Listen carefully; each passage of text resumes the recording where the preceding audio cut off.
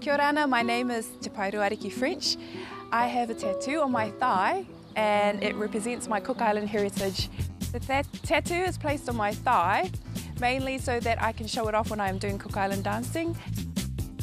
The tattoo has designs that are representing each one of my family members. For example, I have 2 sharks on my thigh and this represents my brothers being my protectors.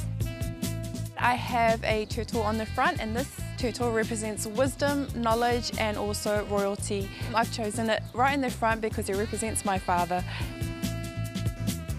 And I'm proud to have my tattoos.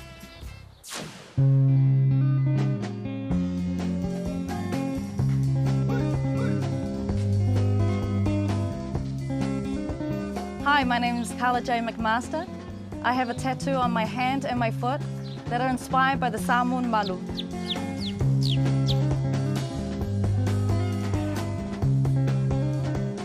The reason why I love this tattoo is that it was done together with my mother, who also wears the same one. And that's our bond for life.